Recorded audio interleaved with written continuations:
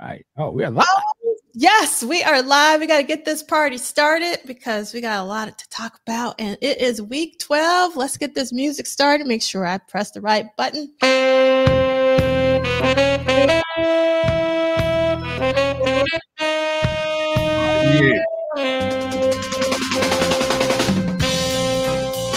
All right.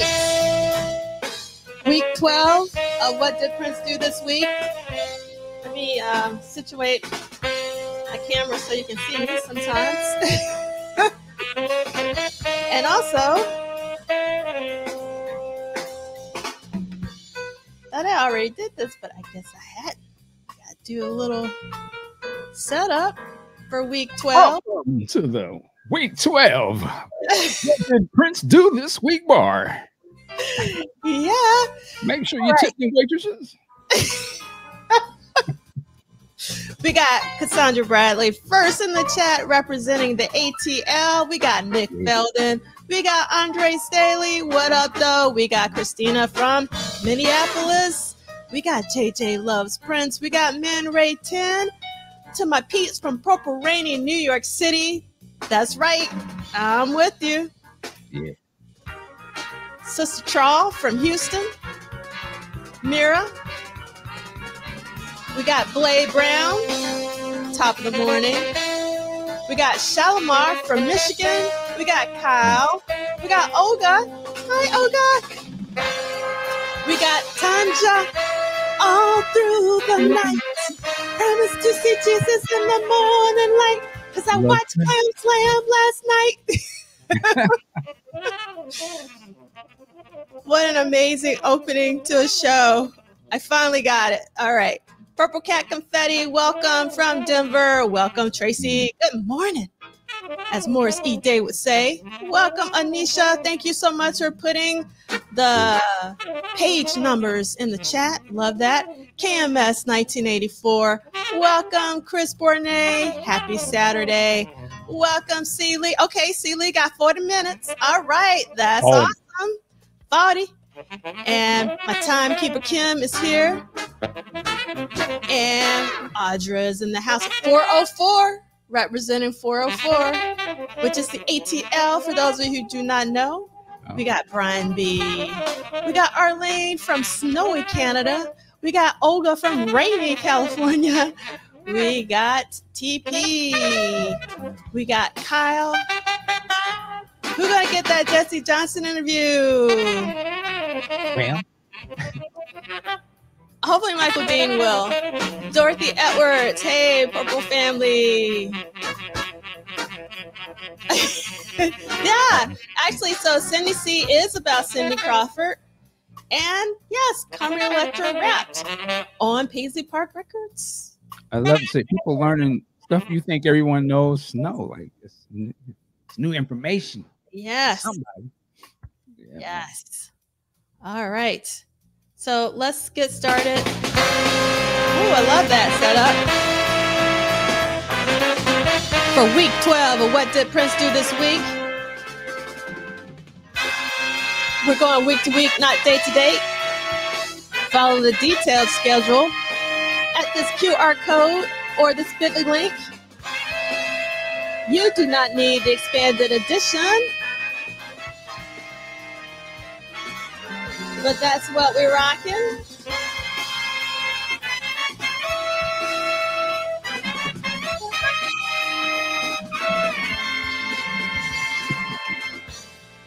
All right, I was trying to get my mouse aligned up, but I couldn't find it to hit that beat. And these will be archived at Polished Solid as well as at MDean on YouTube. Please subscribe, like, and help spread the word. Hopefully we can get, yes, JJ Loves Prince. Hold them up. Hold them up. Hold them up. And we're going to talk about this later. El Michelle, who's going to Celebration? I am. And then we got Raywin in the house with all this purple love. And Raywin is wearing their purple green shirt. Love that. Right on, Raywin. Right on. All right. And I love this. Kyle says, got that Rat Pack vibe popping. Get your cufflinks and ask God, Michael Dean. Right. All right. My Roland Martin. So let's see. I don't know this. Olga is saying Paisley Park just announced something, and for whatever reason, I can't click on this link that you just sent me. Let me see here. So can you figure out what's going on? Hey, you. I'm on my random song. What you gonna do? I don't know where that comes from. High school. Yes, I don't know why that link. Let's see. All right. And our hashtag is WDPDTW. Says something, a night to remember. 4/21/24. Tickets are on sale. 325. All right. That's good. Remember. All right. That's good. I'm glad that they're like celebrating a lot of stuff this year. We got the 20th anniversary of musicology. There's something going on in Paisley Park for that. So I really love all the love for Prince because that's the reason why. Oops, it's out. Hold on. That worked. No, it didn't work. Try one more time. Yeah. Focus. No, it's nah. There it goes. Yep. And then your phone died, but we saw it. Yes. A night to remember. It's not a Shalimar concert. No. You never know. You never know. Awesome. All right. Thank you, Olga, for letting us know this breaking news. Breaking news. Yes. Breaking news. And the estate of Prince Rogers Nelson is not affiliated, associated, or connected with the What Did Prince Do This Week book club series. This is an independent endeavor. All right. So we just played Overnight Every Night, which is only on the CD. And Olga said, that's what I thought, Michael Dean, about to remember Shalimar. Yeah. And on Overnight Every Night, it was composed by Prince, Eric Leeds, Levi Cecil Jr., Sheila E. So you got Eric Leeds on the track, Atlanta Bliss on the track, Prince on the track, Levi Cecil Jr. on the track, Sheila E. on the track. So we love anything with Prince and Eric Leeds on it. And this track is amazing. So if you haven't found a copy of Time Squared, I would highly suggest that you seek it out because it's one of the best albums ever. That's why I love it. So, all right. So week 12 of What Did Prince Do This Week? What We Know. And this is our 63rd episode. And this week, there were no new songs, 0, but there were 4 studio visits total. Let's look at what transpired this week. So let's see. I can't even see myself. So 17 days and 17 days instrumental overdubs. Then on Tuesday, there are 2 cassettes and safety copies of 10 songs is read because Prince probably wasn't in the studio, according to Dwayne Tudall, the author of our book. And then on Wednesday, we got lots of edits, 17 days, Computer Blue, Darling Nikki, Possessed Instrumental. And then on Thursday, we got Mo edits for Computer Blue, Darling Nikki, Sex Shooter, Beautiful Ones, Let's Go Crazy. And then on Friday, we have a very interesting compilation of Purple Rain. And in fact, I put the compilation that's listed in the accompany playlist for the week. So you might want to check it out, how it would sound if it was sequenced in that way. Because it's an interesting sequence. Like Purple Rain isn't at the end, When Doves Cries at the beginning. Very interesting. But we're going to get to that when we get to our reading. So let's get into it. And we're going to start off with Sunday, March 18th. And we're going to let Michael Dean, if you don't mind, start off with the reading. Yes. All right. Sunday, March 18th, 1984. 17 days overdub. 17 days instrumental. Possible overdubs and mix. Sunset Sound. Studio 3. 2 p.m. to 7:30 p.m. Booked, locked, out. Producer Prince. Artist Prince. Engineer Prince. Assistant engineer Peggy McQuarrie. This is a quote from Brenda Bennett. Prince always told me, Brenda, You can't be singing in a choir of 200 people and I'd still be able to pick out. Well, I'm sorry, Brenda, you could be singing in a choir of 200 people and I'd still be able to pick out your voice. True that. I agree with that statement. Susan Rogers remembers the amazing music being created on a daily basis at this time. That was a great era for B-sides. I love 17 Days. That was one that he pulled out of the closet a couple times and reworked. Interesting. I don't know why he did that, but it was probably because he knew that there was something really good there that he just tossed off, and he figured he could make it better. Today's short session consisted of 3 hours of additional overdubs and 2.5 hours of mixing 17 Days and creating an instrumental version of the track. A newly recorded part consisted of Brenda Bennett denouncing a man's majestic macho attitude and her questions about when he will finally see how beautiful she is as a person, as well as you can wait, what? That's in the lyrics. Yeah, as well as you can see my vagina.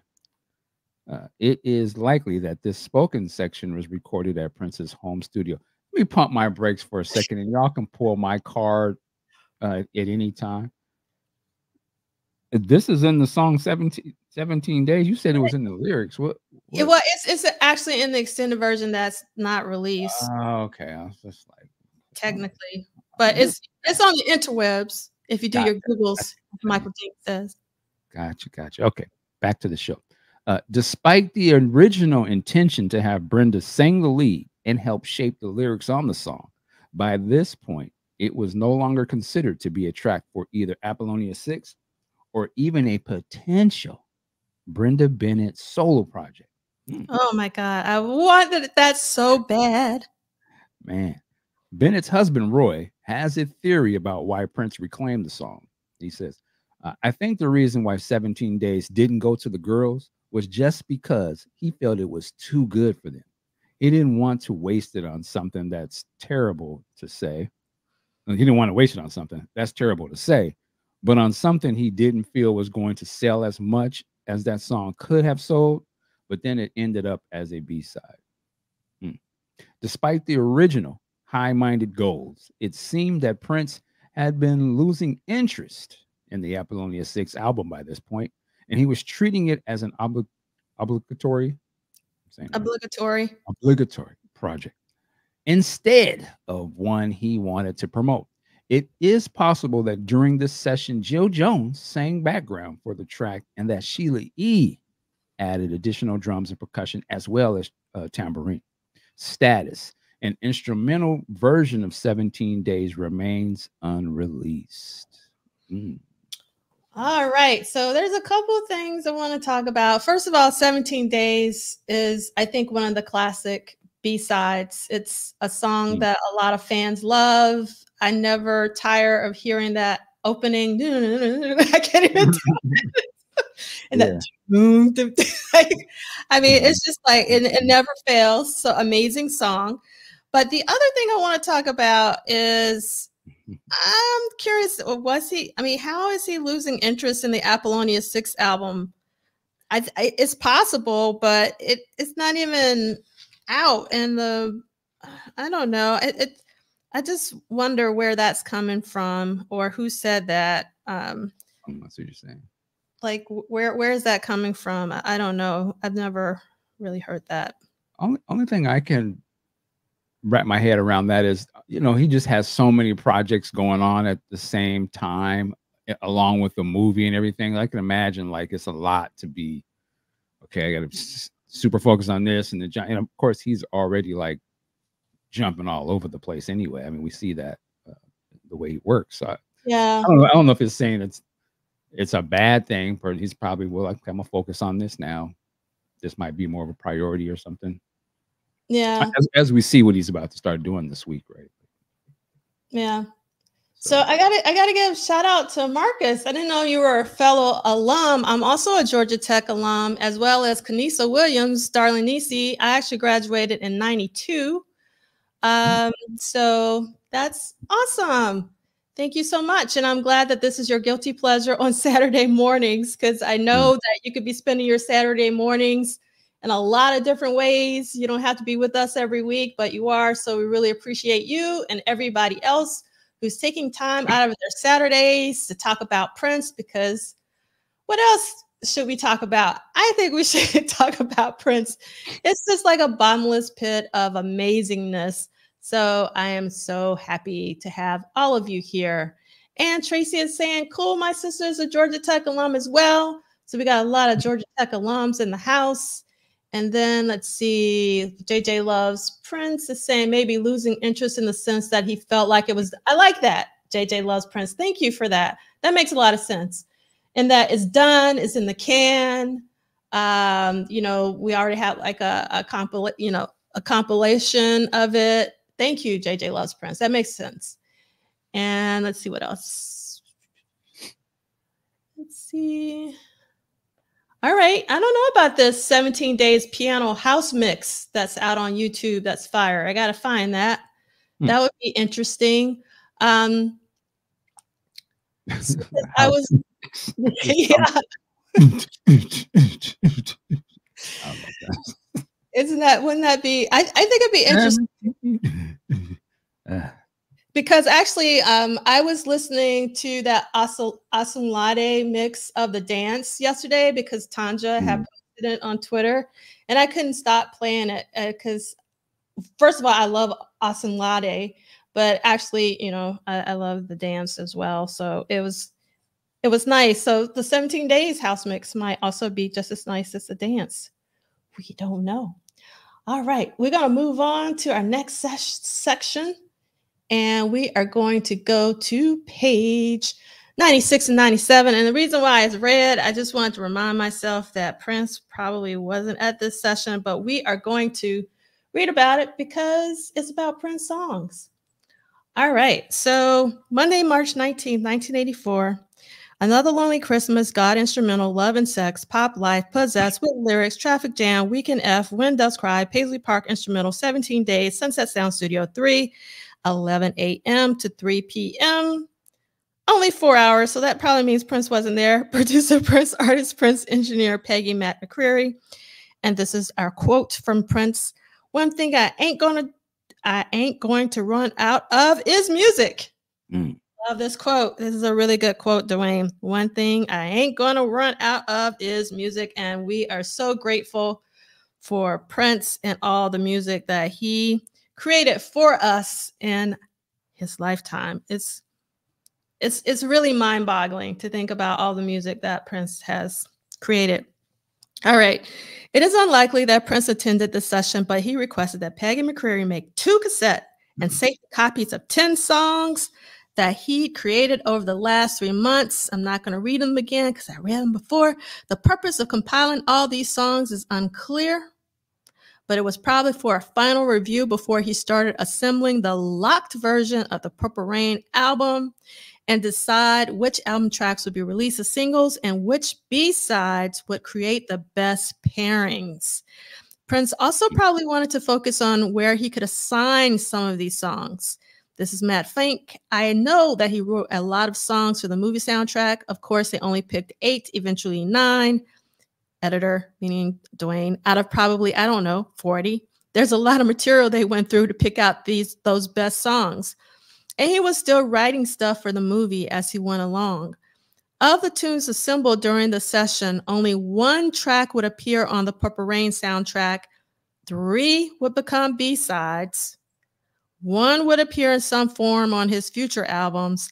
And 4, Love and Sex, Possess, Traffic Jam, and Paisley Park Instrumental would not be released in this form during his lifetime. 2 C90 cassettes were created. All right. So even though Prince wasn't in the studio, this is, in my personal opinion, is an extremely important day.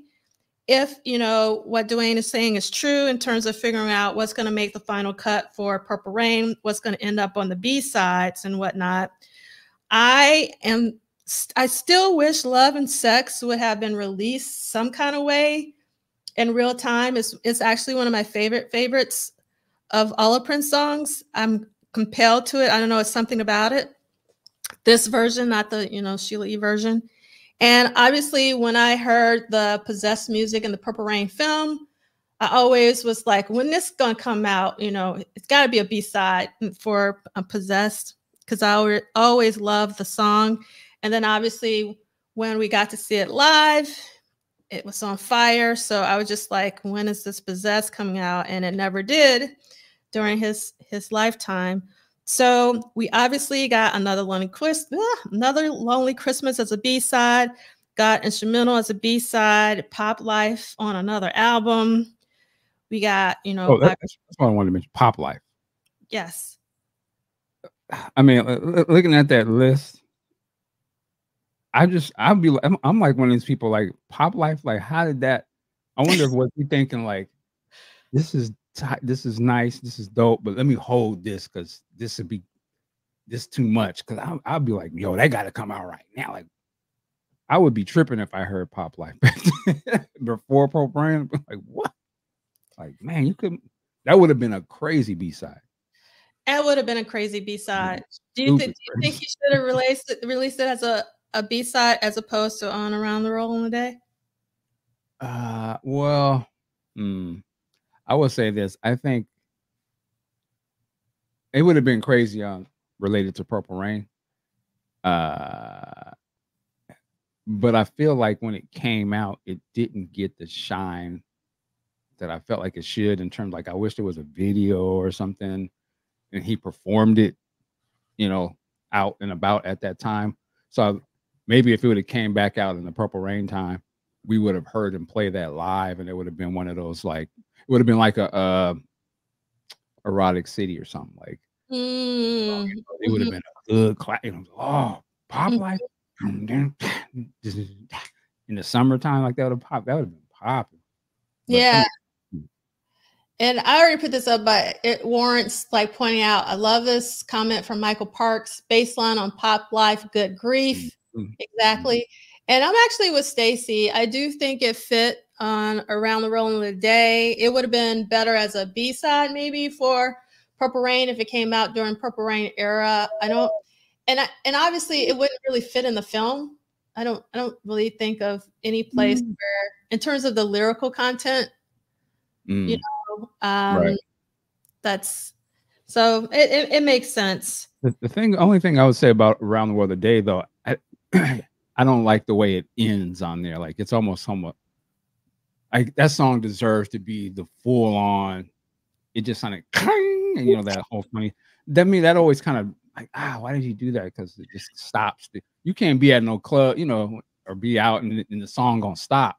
But I love the 12-inch version, because the 12-inch version, yeah, and that's why I say it would have just been a dope B-side and let it play. Like, man, because I was mad when the album version. What the hell? Banging. Like, well, that happened with me all the time. If any Prince song was too short, except for I Wonder You. I think I Wonder You is a great length. I love that it's so short. But whenever a song faded, I got mad, because, like, why this fading? And then also I got madder and madder as the years went by, when there were more and more songs on the album, because I knew that he was editing these pretty heavily in order to have all these songs. When, back when we had, like, our What Time Is It, when you got three songs on each side, and they could just ride and you can just get in the groove. I really missed that. But yeah, it was, I love what Stacy said. It was a teaser for the 12-inch. It's basically. Yeah. And then Deja saying, I agree, Michael. I can't be all into the groove, and then all of a sudden the song stops and makes me mad, because it takes me out of the zone. I am totally with you there. And Nick is saying Prince did the right thing by holding Pop Life for a year. Yeah, it's just so wild. I mean, I know we already read about this, but I still think it is so wild that he recorded Pop Life during the Purple Rain era. It's just like, that is so crazy. Yeah, man. Welcome so much from Manchester, UK. I don't know if I'm pronouncing your name correctly, but welcome, Wassam. It's also cool too, in a sense that you didn't hear it. He wasn't like playing it out in shows or nothing either. Like that, he kept that. No, we're gonna hold that. You know, so that's kind of dope too. Like, because he could have been just kind of teasing it out. At least as far as I know, I've never heard any performances of it early on. But I didn't either. Yeah. So yeah, he still could hold some good stuff until it's ready, till y'all ready for it. Yeah. And obviously that was a different era when a lot of stuff wasn't leaking as soon as some of the things are leaking, because I was about to go on a tangent. I will go on a little tangent. So Bilal is performing soon in New York. He's actually performing his Love for Sale album. I think at the Blue Note, if I remember correctly. And I bought tickets immediately because it's my favorite Bilal record, but it never got released because it got leaked. Mm-hmm. You know, Interscope was like, nope, we're not releasing it. And I just felt so bad for him because I think it's definitely his best album. All right, so TP is saying, I wonder why they didn't consider making Purple Rain a double album. For me, it would be because 1999 was a double album, and I don't think anyone has ever had 2 double albums back to back. Correct me if I'm wrong, all the music heads in here. So, yeah, I mean, it would have been great if we could have had 2 double albums from Prince back to back, but I don't think Warner Brothers wanted to do that. Thank you so much, Lisa, for being here. You're never late. You're always on time. And yes, Michael, pop life is still relevant. And awesome. You coming to see Bilal? That would be amazing. I bought tickets to both shows back to back. I was like, this is like a once in a lifetime event. And I love that album so I am thrilled. Yes. Vanessa is also coming. That's amazing. We will see each other. And yes, Lisa says Warner Brothers probably would say no on that. And this is also a good point, Blade Brown. They were trying to maximize the sales of Purple Rain because if it was a double album, it would have been more expensive. And yes, pop life still speaks today. Hello, welcome, Val. Thank you so much for actually being with us here. What's up, Val? What's up? All right, so we're going to get our more reading on. We're going to move on to page 297. And if Michael Dean doesn't mind doing the honor. Right. Wednesday, March 21st, 1984, 17 days, Computer Blue, Darling Nikki, Possessed Instrumental, Sunset Sound Studio 3, 12:30 p.m., 5:30 a.m. Man. Booked, locked out, producer Prince, artist Prince, engineer Prince, assistant engineers Peggy McCreary, and probably David Leonard. It's a quote from Prince. The only thing I have disliked is the only thing I have disliked is the late hours. It's not that I like to go to bed early. It's just that when I'm working, it gets pretty weird. Prince had chosen the songs that deserve focused attention. And today, he and Peggy McCreary, and probably David Leonard as well, begin whittling down the tracks for release. The entire session was dedicated to edits, crossfades, and a rough assembly of songs for the album. 17 Days was edited from 7 minutes and 32 seconds to 3 minutes and 56 seconds by removing much of the repetition, as well as Brenda Bennett's speech at the end. And the first lyrics begin at 42 seconds instead of 1:09. The entire final 3 minutes of jamming was eliminated. Darling Nikki was edited the least. Prince removed a 30-second section of drums and guitar at 2 minutes and 42 seconds to make room for When Doves Cry on the album. Prince went back and forth about keeping the lyrics on Possessed. During this session, he muted the track's vocals, creating an instrumental version because it was still being considered as a B-side and for use in the movie. He was apparently proud of the song as he eventually placed the instrumental in the film. The instrumental version was played on the PA before his upcoming First Avenue birthday show later in the year, and the vocal version was played over the PA at the after party and performed live with the Revolution during the concert. Computer Blue was edited once again, making more room on the album. Work was also done adjusting the segue between Computer Blue and Darling Nikki. A 60-minute tape was created for Prince to review on the ride home. It is unclear which engineers were responsible for the edits on many of his tracks from this era. David Leonard or Peggy McQuarrie generally took care of them during the actual session, but there is no documentation of this. If an engineer was busy working on a mix, Prince was notorious for just grabbing someone he trusted from the Sunset Sound family and asking for a favor, including Richard McCarman. Yeah. He'd sneak things to me. He sneaked things into me to edit. I cut the 24 track a couple of times, and then after that, he wanted me to edit all of his 24 track recordings. I'd be working with other people, and he'd open the door a little bit, and he'd say, "You got to edit this. You got to edit this." So I go out and edit stuff. It was sometimes, it was something that wasn't on the work orders. There was no documentation of me doing that. I have no clue what the songs were. He'd just say, "I want you to cut here and cut that part out, and it should work." And I'd hear it and I would cut it.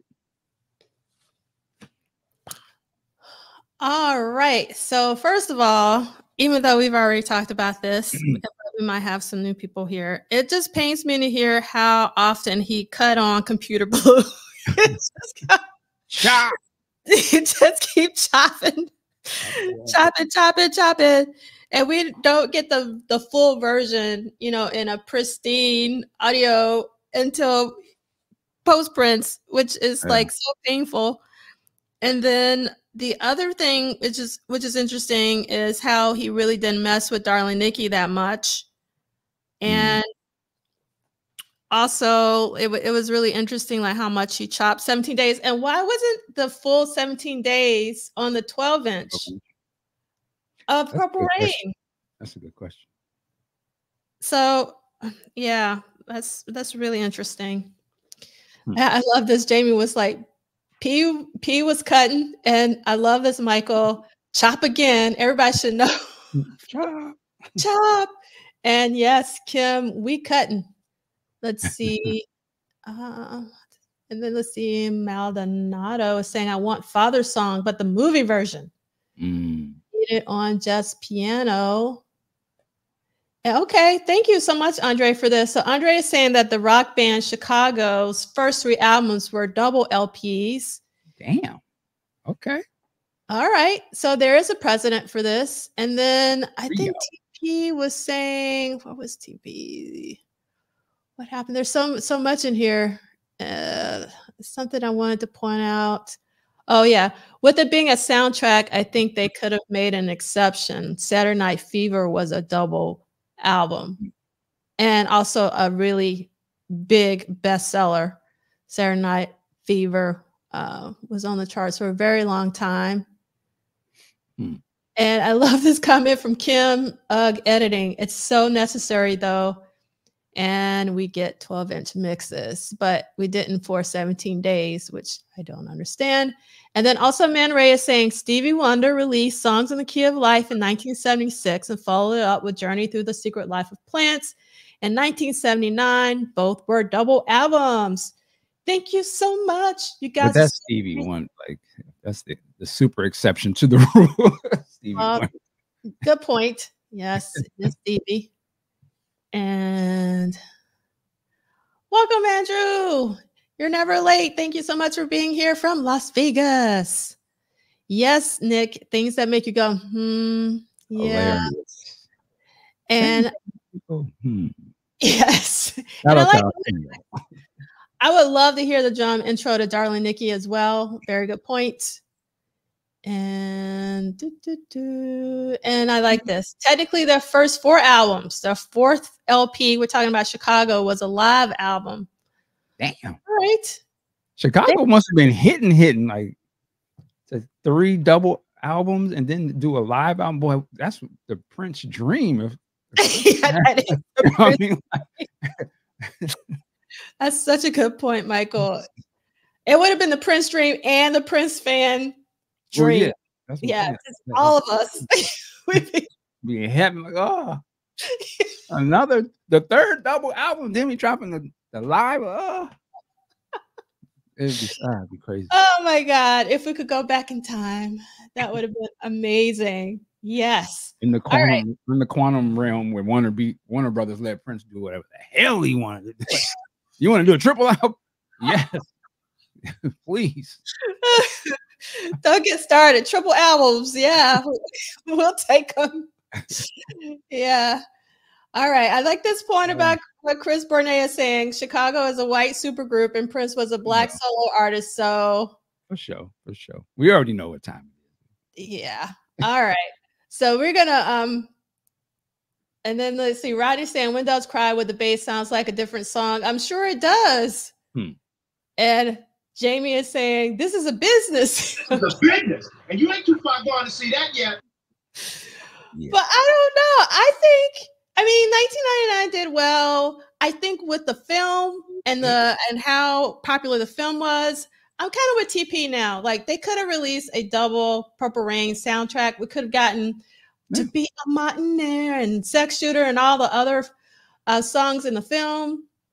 And I think it would have done well just because it was such a juggernaut, just the whole Purple Rain era and everything. So yeah. And yeah, I guess looking back, they had no idea Purple Rain was going to sell what it did sell though. It went to be like, what's like 40 something million? Like you don't know that going into it. You don't know that. You're right. Okay. Good point, Michael Dean. Good point. All right. But like Blade Brown is saying, hindsight. Yes. Exactly. For sure. And let's see. Lisa was saying, I was given 8 song titles in advance of Purple Rain and only 3 or 4 were on the album. Oh, wow. All right. So do you still have that? Meaning like just a track listing? Like, is it aligned with what's in the book or is it different? Let's see. JD is saying, I think the film was viewed as a risk back then. Yep, it was. I suspect Warner's was being cautious. Hi, JD. I hope you're well. And let's see. The Secret Life of Plants was a soundtrack by Tanja. And Rodney says, this is a good point, Rodney. The time on the Purple Rain album would have changed the trajectory of the time. I think that's true. Yeah, it probably, I mean, yeah. The trajectory that they did get, though, unfortunately, was that they were done. Yeah, I know. But, I mean, maybe just... maybe it would have probably helped them stay together, possibly, because of like, hey, you guys gonna go on tour with us? Who knows? We never know. Yeah. It would have been different. I agree. Yep. And then Electric Intercourse is one of them. Yes. And okay. Keep it moving. All right. So just sure, those other double albums were not all Warner's artists. They were different.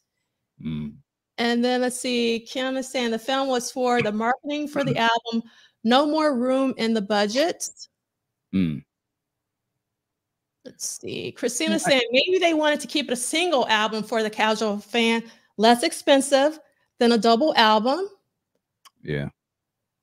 I think in the long run, as much as I would love the double album, I think is exactly what it was supposed to be. You know, if it made Prince work on his music for a while, edit it down, and it worked. I mean, it did work for what it was. It was spectacular. It worked spectacularly. You know what I mean? Like it wouldn't. If a double album came out, I don't think it would have sold as many copies, only because it had been so expensive for a lot of people. It still would have been a great album. But Purple Rain right now is a fantastic album. Like, yeah, it is. It really is. Let's see.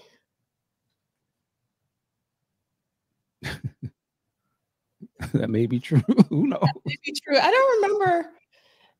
Does he talk about that in on time? I'm not sure. Y'all can be on the movie, but no dough. All right. So let's get to the next day, which is March 22nd, which is a Thursday, and we are on page 298, and we are talking about Computer Blue, Crossfade / edits, Darling Nikki, Sex Shooter edits, The Beautiful Ones edits, Let's Go Crazy edits, Sunset Sound Studio 3, 4 p.m. to 10:30 p.m., booked, locked out, producer Prince, artist Prince, engineer Prince, assistant engineers Peggy Mac McCreary, and probably David Leonard. This is Peggy McCreary talking. We edited Computer Blue down a few times. I can still hear a few problems with the song. As someone who edits, and I know Michael Dean, you also edit, you always know like what your problem areas are, and you can see them, you can hear them even when other people can't. Right. So I'm sure Peggy did as well. Apparently not satisfied with the previous day's segue work, Prince continued to perfect the crossfade between Computer Blue and Darling Nikki. With songs like Computer Blue and Let's Go Crazy, Prince had produced a more intricate sound. Susan Rogers noticed this while the album was being created. When you think about it, you hear that guitar, you hear his incredible keyboard skills, and you realize that at any given moment on that record, he could do that. He could have filled up that record with virtuoso guitar playing, with virtuoso keyboard playing, and with virtuoso singing. Then here's another thing to consider, his lyrics. It's not Leonard Cohen, but think about, he's talking about an us. I would die for you. Let's go crazy. Take me with you. It's a generous record. He's happy to be alive. Additional edits took place on several of the songs being placed in the movie, including Sex Shooter, The Beautiful Ones, and Let's Go Crazy. So that would be interesting to hear unedited Beautiful Ones. And obviously with the Sex Shooter 12-inch, I can't remember if it's called like a remix or an edit. I don't know if that's like the original edit or if that's a remix. I'd have to look that up with the quickness. But let's see what's going on in here in the chat. And two, we always got to keep in mind these edits, these are not digital. This is like straight quarter-inch tape, whatever, cutting and splicing, which is hard. And, there's not a lot of room for error. Today, obviously, they could blend it all, the beats, it all matching, but they were doing it by hand back then. So that's quite the achievement. All right. Be a real engineer. So Sammy's saying that the Morris Day said Prince won all the soundtrack money on the Vlad TV interview. And oh no, Lisa, I'm so sorry to hear that you lost all of your purple stuff along with your vinyl in 2014. That would be and we got a Me Too as well. Oh my, that's man, what happened? Yeah, that would be painful. And I love this from Michael Parks, Chop Again, Peggy. And quote for Susan. All right, I want to read this from Smitty Rock 70. It says, by the early 1980s, record industry was in financial doldrums. From 80 to 83, only 3 double albums went platinum as Bruce Springsteen's The River, Dan Vogelberg, and Peace 1999. Interesting. Thank you, Smitty Rock, for this additional information. Yes, I'm sure it still hurts. It hurts me, and I can't imagine what you must feel like, Lisa. And yes, cutting tape. There's got to be like an art and science to that. And awesome. I've said this before, but you know how I learned how to cut and edit tape was watching Jam and Lewis on BET when they had Donnie Simpson. When Donnie Simpson came to Minneapolis to Flight Time, and they take him in the studio and they're working on Fishnet, and in that they actually Jimmy Jam takes the blade, cuts the tape, and shows you how he cuts it at an angle. He laid it. That's how I learned. I went to the studio a couple months after that, just off of watching that. And they're cut, figuring it out. Oh, okay. Put the tape on, run back. Oh, how did you know how to do that? Oh man, I was studying, Jimmy Jam TV.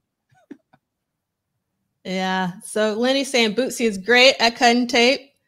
And let's see. Robin is saying I lost all my original vinyl in a house flood. Oh no.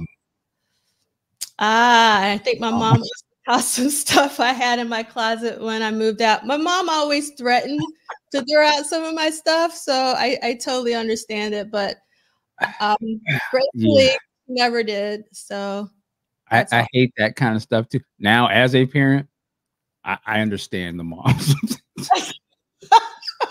I don't hear no more. Pay me. Get this. I'll be listening to this mess anyway. Thank the Lord. Thank the Lord. All right. Chris Burnett is saying I took broadcast journalism in high school back in the 80s, and we learned to cut and splice too. That's amazing that you were able to do that back in high school. That's pretty awesome. Oh no. So Michael Parks is saying lost all my P albums in 12 inches years ago, moving them around during the summer. Yes. Yeah. And we got to always give love to Rick James. Rick James Street Songs brought Motown back from near bankruptcy. And Rodney is talking about 5-inch Akai reel, the good old days. All right. So we are going to go to our final read, if it's okay with you, Michael Dean. Started. No, it's not. No. 299. No, I'm just joking. 299. Yeah, 299. Friday, March. All right, here we go. Purple Rain album compiled, and this is the list on the work order, not necessarily the compilation track order. When Doves Cry, I Would Die for You, Baby I'm a Star, The Beautiful Ones, Darling Nikki, Purple Rain, Let's Go Crazy, Computer Blue, Sunset Sound Studio, 2 p.m., 8 p.m., Blocked, Locked Out, Producer Prince, Artist Prince, Engineer Prince, Assistant Engineer Peggy McCrary. Quote from Susan Rogers: sequencing for the record was a very important part of the process back when the album was the work of art that the consumer was purchasing, not singles. On those early records, you hear that unrestrained, unfiltered rawness on some of the tracks, whereas Purple Rain was very carefully arranged. It's a masterpiece. Susan Rogers. Prince's music had changed, and everyone around him noticed the difference. The message of 1999 was that the world was in its final chapter, so you might as well enjoy yourself. In many ways, Purple Rain was about the arrival of hope. After the apocalyptic tone of 1999, Prince added the concept of the dawn to his work. It wasn't a coincidence that he sang about being the Messiah. Prince was on his Dune. He was on his Atreides. Anyway, being the Messiah, considering the world was supposed to have stopped in the new millennium.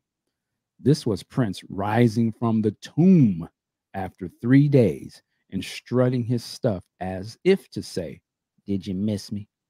To those who are familiar with his work, and an introductionary shot across the bow to those who weren't.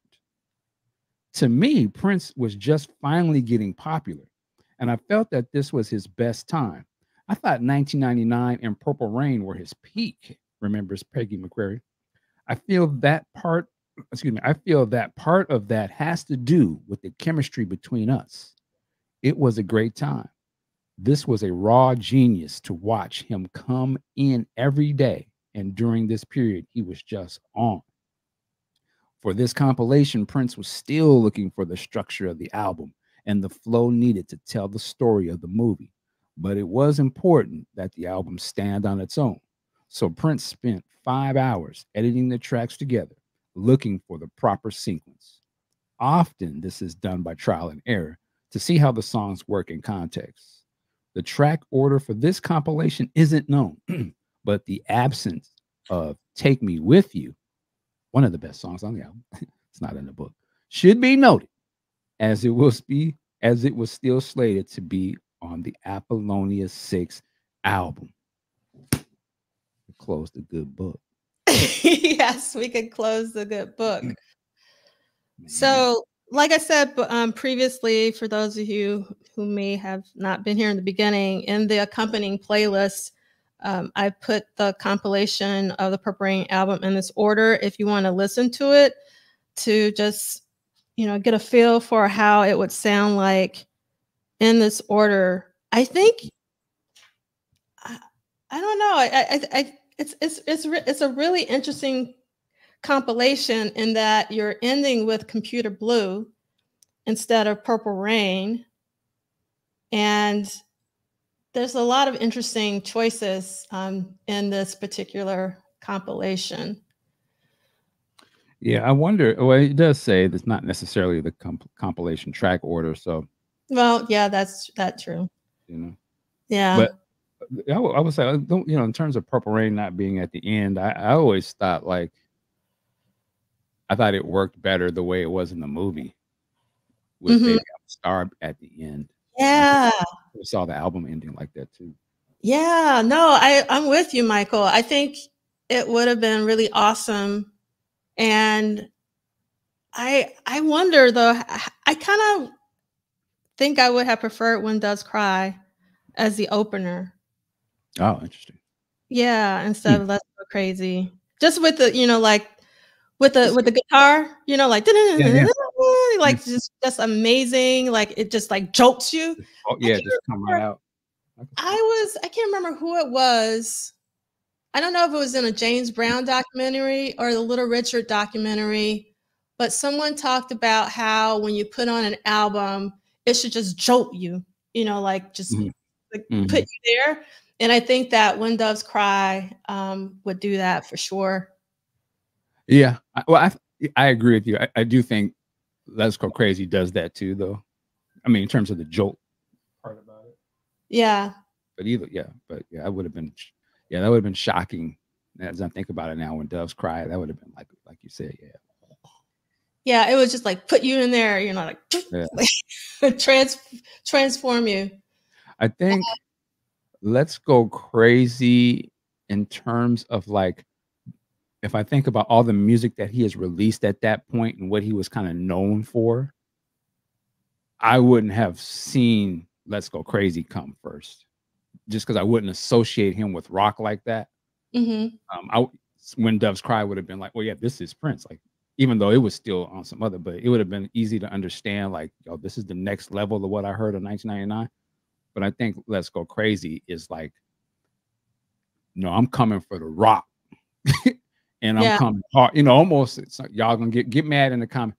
Almost in some ways, how like Beyonce is coming for the country. I didn't see that coming. Like, I'm gonna do this style, So I think Let's Go Crazy perfect for that, because he didn't know he was gonna be on some rock hero type stuff, and he killed it. But anyway. Yeah. So AJJ, I don't dislike Dearly Beloved. I think it's amazing. I'm just saying that. And obviously a lot of you in the chat love Dearly Beloved. I do too. I just think it would be really interesting if When Doves Cry would have opened it, just because of that amazing mini guitar solo at the beginning. And I just thinking of that quote, and I wish I could remember who said that quote about having that jolt as the first thing. I think that would be more of a jolt than the Dearly Beloved. And I think in reality, in terms of how a lot of us heard this for the first time, it was with Doves Cry was that jolt, with the first single before we heard it. So in a sense, it still did exactly what you were saying. Like, that was the thing that kicked it all off anyway. And it was incredible. Number one. Yeah. Incredible. And the video, like the Doors, I like in the smoke. Prince crawling across the floor, the doves, the flowers, the purple. I mean, it's just it's an amazing song. It's amazing video. The double, you know, when the split screen doubling up. It was really amazing. I think in the context of the movie, I think When Doves Cry was Let's Go Crazy is the better choice. Mm-hmm. Yeah, in the movie and the performance and starting it that way. Yeah, I think it works better. Yep. And then JJ Loves Prince says, I think you also have to keep in mind that there needs to be 2 openings, one for both sides. When Doves Cry opened side 2. That's right. That's right. That's true. And yes, it's an amazing video. Loved it. And Alex is saying the joke back in the day, he would open his shows with both those songs, Doves Cry or Let's Go Crazy. Thanks so much, Alex, for that. And yeah, I mean, I'm sure everybody likes Dearly Beloved. I'm just talking about an alternate possibility. That's all. I'm really into brainstorming, but I won't go down that road. Let's see. Go back to some of the things. I think this was Peggy saying of like this album was the introduction, in her opinion, of hope into sort of his sort of worldview or his multiverse of Prince. It comes from the 1999, dire sort of, we're gonna die, so let's party. And now, like you say, he's coming with this is a new outlook, and I'm the Messiah. I don't think he's presenting himself as a Messiah, but putting that sort of thing out there is it's like, yeah, we're not gonna die. Like, I'll die for you. It is brilliant in terms of it when you think of that way in this album, and sort of it's a rising, like you said, rising from the tomb. It's rising out from something else, and this is a new thought. This is a new worldview of Prince. It's fascinating too. Yeah, that's a really good point. The dawn. Welcome to the dawn. Thank you so much, Alex. I really do appreciate that. It means a lot. Let's see. All right, so let's go on to our. Let's see. Hi, how are you? It's so great to see you here. That jolt you were referring to, I felt with America on Around the World in a Day. I remember having my brother's headphones on and that guitar riff. Yes. And also like the 12-inch version of America is just, and the video for America. I mean, like America, I don't think it's talked about enough. It's an extraordinary song, extraordinary video, extraordinary. It was the first time I saw Prince play drums, like visually see him. So that was like, obviously live. Obviously you have the drums in the, one of the Prince videos from the second album, but it wasn't like live. And that was also the first time. Well, the imagery of that red, black, and green at the beginning of that lets you know what it was. I was like, oh, okay, Prince. Okay. So I love that because he didn't have to do that. He was letting you know what I'm representing. Because it could have been the American flag, but no, it was black. That was cold. Yeah, it really was. It was always political. Yes. All right. So we are at the end, but we still have our salon portion. And Kim has a Pan-African flag. And Sakia saying I didn't pick up on the red, black, and green. Good point. And Smitty is saying, it's funny, the great Billy Gibbons from ZZ Top always raved about the opening guitar lick from When Doves Cry as his favorite solo. And to be honest, we kind of talked about this last week in terms of the Rock and Roll Hall of Fame performance, the George Harrison part. And that's another reason why I kind of would have love for Purple Rain to kind of start with that guitar lick, just trying to get Prince higher up in the rankings of the guitar gods. We know he's a guitar god, but just in terms of like all the critics and the non-Prince family people recognizing what an amazing guitarist Prince is. So that's another reason why I think that When Doves Cry would have been really great as an opener. But but Let's Go Crazy is obviously very amazing. With the dearly beloved, we are gathered here today to get through this thing called life. And luckily, we have Prince music to help us get through life. And we are now at the end of week 12 of What Did Prince Do This Week? So there were no new songs this week, but there were 4 additional studio visits. So far in 1984, we've had 58 studio visits. And then, love this Billy Gibbons asked P how he did it, and Prince told him he could never duplicate it. Let's see. At least not by you. That's probably... Yes. So these are all the songs. So again, I just want to remind everyone, if you go to the schedule, which is, let me pull up a banner for a change, bookclub.polishedsolid.com. You can get the schedule, what we're reading. You can get the slide deck, which is towards the bottom. And then you would be able to, do some more deep diving, because this actually goes to a database that you can sort and do all sorts of stuff with if you want it. All right, so let's go to the Purple World. I want to give a shout out to Hassan, also known as Neo Manifesto on Twitter, for letting us know that there is going to be a 4K release of the Purple Rain this year, because I know, Michael Dean, you're all about 4K. Yeah, baby, let's go. Yes. And speaking of which, like for Celebration, there's going to be a 4K screening of Purple Rain. So that was on the list of the things for Celebration. Okay, well, it said high definition. That's a very tricky word. Okay, all right. That could just be the Blu-ray. When I saw high definition, I just like, okay, 4K. But yeah, you're absolutely right, Michael. That's not what it said. Let's be precise with our language, high definition.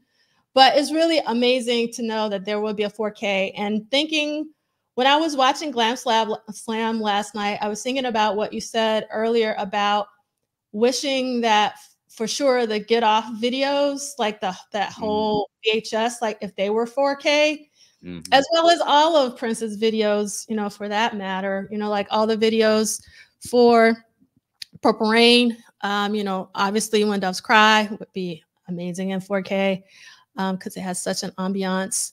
So I'm excited about this 4K release. And then maybe we can get a 4K release of Under the Cherry Moon. That would be amazing. That would be dope. Yes. And I love that it's saying we need to see some extra footage and that 4K release. Let's see. I hope not, Blade Brown. Blade Brown says throw an IG smoothed out filter on the DVD and call it HD. Let's hope not. Now, Warner Brothers is actually one of the better companies when it comes to 4K releases of their catalog material. So they'll do a good job. Yeah, I'm confident in that. Yeah. And this would be wonderful, Lisa. I wholeheartedly agree. Purple Rain deserves another theater release this year. That would be amazing to get a new generation introduced to Purple Rain. And yes, to that, 4K, Under Cherry Moon, and yes, to in color, even though some people tell me it does not exist, but I think I'm always like hopeful that it does.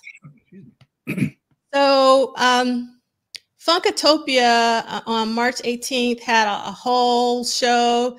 They invited Eloy, also known as Prince's friend. It was a really great conversation where they went through all things Celebration. So if you want to have that conversation, even though they already aired it, I'm sure they're going to do another one on, I think it's April 18th when they announce more information about Celebration. So, but this was a really great conversation. And again, in the slideshow, if you click it, And I also need to add this to the playlist. So I'll add this to the company playlist for this week as well. But then they also, Funkatopia also had an additional conversation with Michael Bland and Sonny T. And, Yeah. and actually Brown Mark showed up and all of that. So that would be, yes, thank you, Lisa. Yeah. Shout out to Funkatopia, man. They're doing their thing. I love it. Yes. Love it. Yep. That would be amazing. And yes, a good summer theater experience, even for just a weekend, if there is a re-release of Purple Rain, for sure. And we already talked about this, but I love that Paisley Park is celebrating the 20th anniversary of musicology on March 29th at Paisley Park. I would love to go, but I'm saving all my money for a celebration. I also want to go to the show. I keep going back and forth, but it's just like, can't afford it since I'm going to celebration.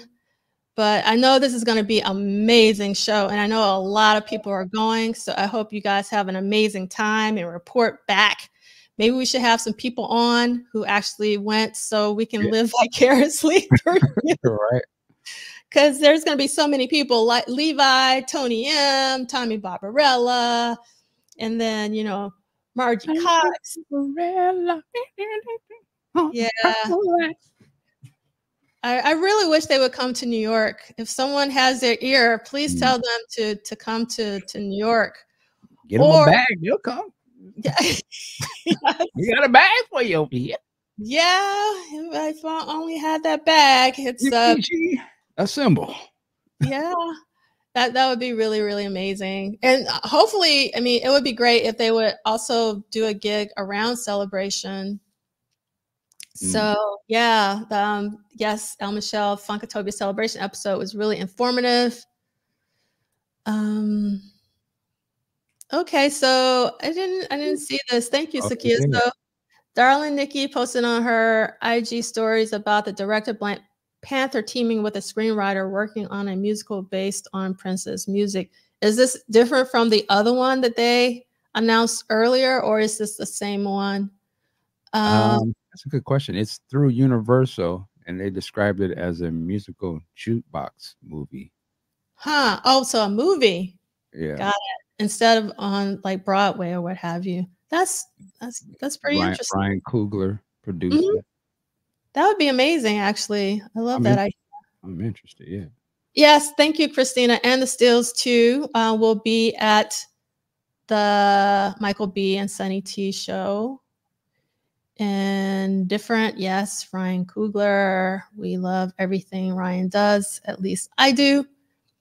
And let's see what we got next. I want to just make sure if you're local in the Tri-City area in New York City, please come out and support Law. He's an amazing live performer. It's going to be the day before the Erotic City 40 Symposium. I'm so grateful for him for aligning his show with the symposium. And we're going to have a blast. I know that I will. I've already bought my tickets. I hope that you will too. And then we are going to be celebrating these amazing 4 albums on April 12th through 14th at NYU in Brooklyn, but it will also be live streamed for those of you who are unable to come. Yay, Adria is seeing Law. I'm going to see Law, and yes, Law is cool. If you've never seen Law live, he puts on an amazing show. So I can't wait to see what he has in store for us.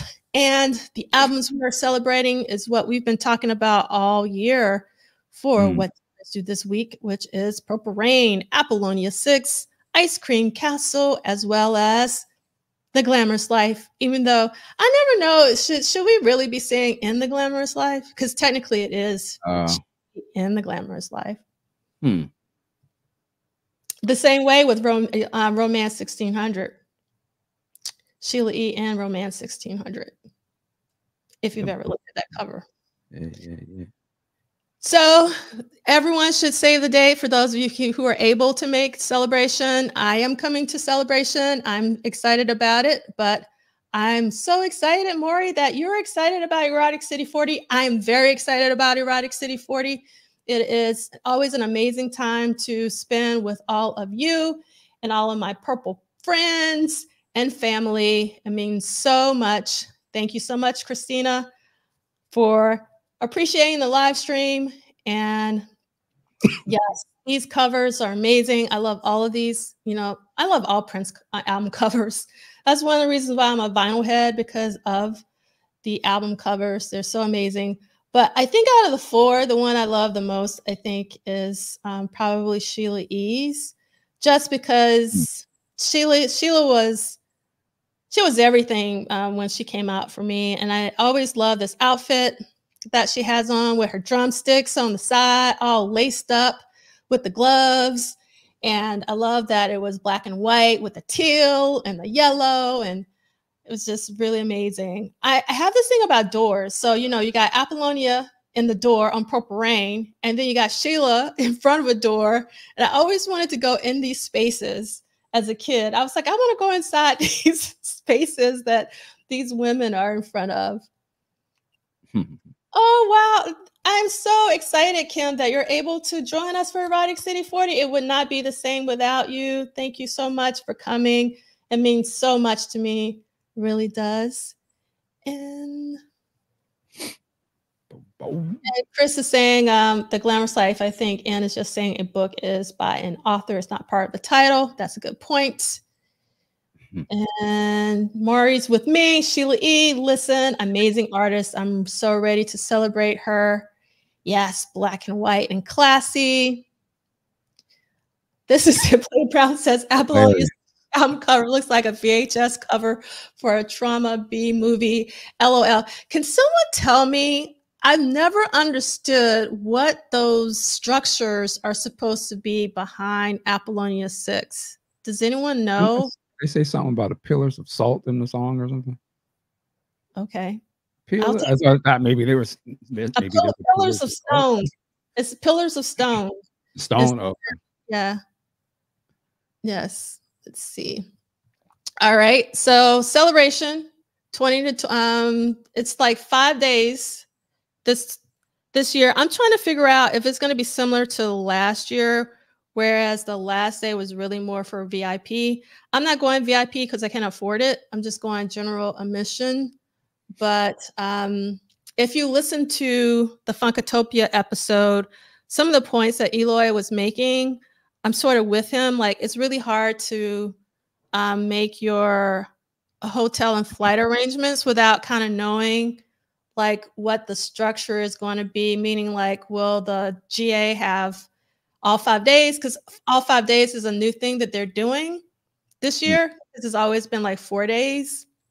So that's interesting because, as we know, there were some early bird tickets that went on sale this past Monday. And Lisa is saying, I think this year's celebration will be huge. And Sakia is saying those discount VIP tickets went very fast. And yes, Dr. Catrice Austin said drop down for VIP too. Is that the doctor that does like the dentistry stuff? I see you online all the time, sis, doing your thing.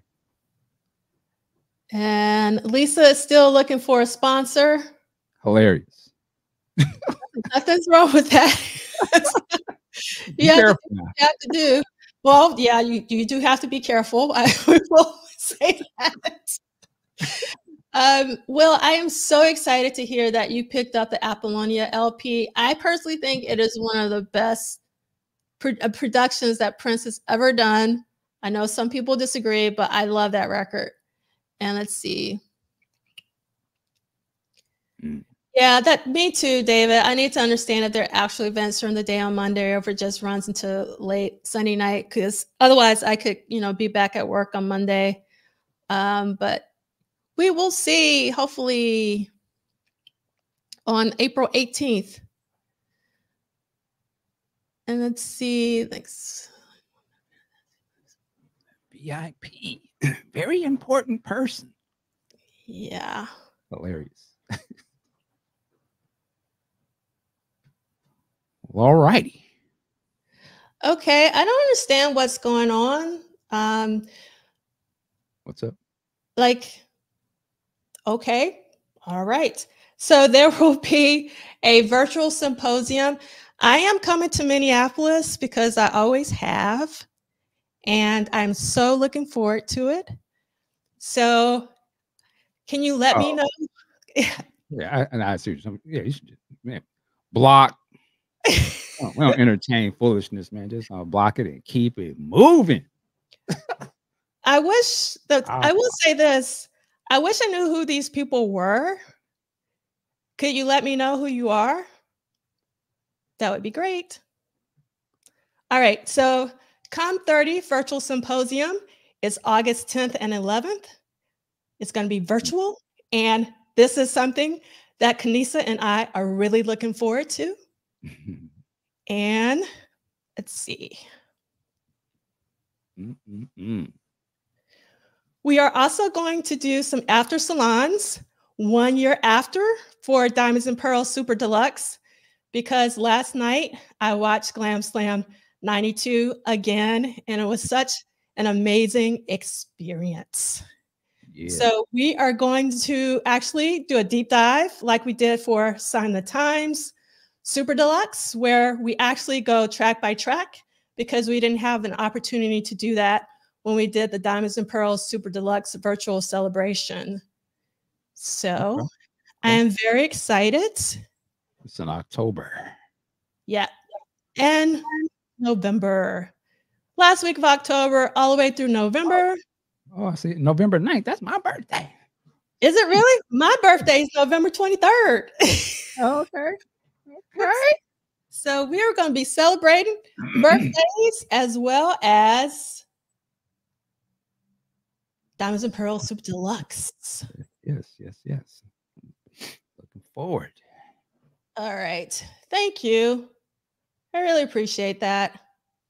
Yeah, so, let me say, we're not even paying no mind to no foolishness conversation. Y'all can say whatever you want. Just we blocking and keeping it moving. We're not even tripping. We don't know who these people are, so they ain't got no power over us. They watching what we doing, so we're gonna keep them more. This, like somebody said, this is what they say. This is a safe place. This is our house right here. We at home. We grown. This grown folks area. So please, you can relax with all of the fanatical talk. It's over. It's not 1980. It's not the 80s no more. We all grown up now. So let's relax. You know what I'm saying? We ain't with it. Thank you. All right. So this is the accompanying playlist. And again, if you go to our book club website and you actually go to the slides and you click on them, you are able to go directly to the playlist, or you can go to YouTube at Polished Solid. And if you go all the way down to the bottom, you will be able to see the actual playlist. And then next week, we will do pages 300 to 306. And we will be talking about Sunday, March 25th, 1984 through Thursday and Saturday. So we are almost done with March. Man, already. Yes. This year has been like flying by. Yeah. Yes, it is. Yes.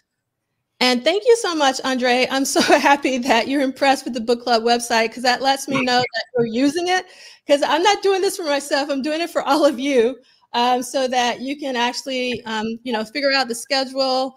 You can see, like, again, I created this database for the songs. So if you see any errors or anything like that, please let me know. And obviously we have our slide decks.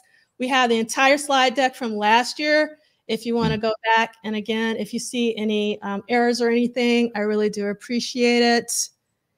And all right, how you want to take us out, Michael Dean? Oh, well, we have any? You got any music on deck? I guess we can, whatever we did earlier. Yeah, let's do that. Hey. A message to the Oreo cookie. Yeah.